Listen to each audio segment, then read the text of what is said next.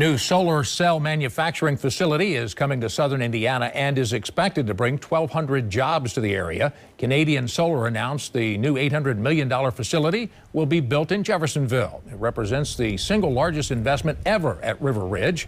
The River Ridge Development Authority leaders say that the site is unlike anything else that they have worked on there. Well, we're really excited about it because there's a renewable type project in the solar arena.